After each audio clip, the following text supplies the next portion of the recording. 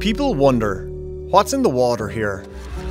Flip back through the pages and paragraphs of this community's history and you can see why that's a question asked with a straight face and a notebook in hand.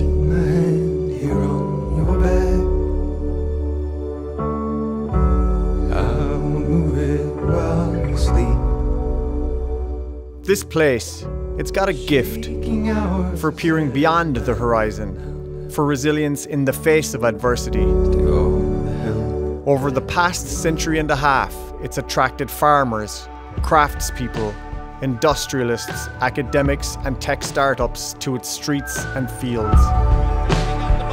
And it's rolled with the punches. It's dusted itself off, following the decline of manufacturing and the automotive nosedive.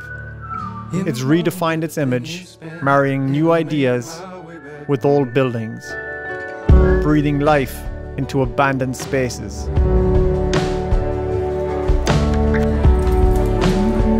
Recently, like others, Waterloo Region began to push its urban limits towards the countryside, sprawling across the rich fields that give us food, groundwater, and a special connection to a rural landscape. But unlike many others, it sat up and took notice that a unique way of life was slowly eroding.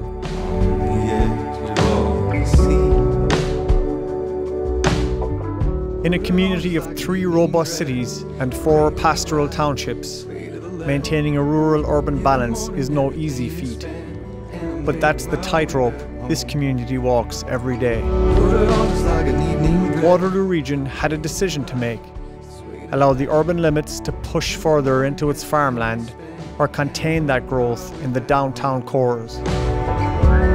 It would be a hard decision that would shape the community for generations to come, and establish these past few years as a historic period in the ongoing story of Waterloo Region.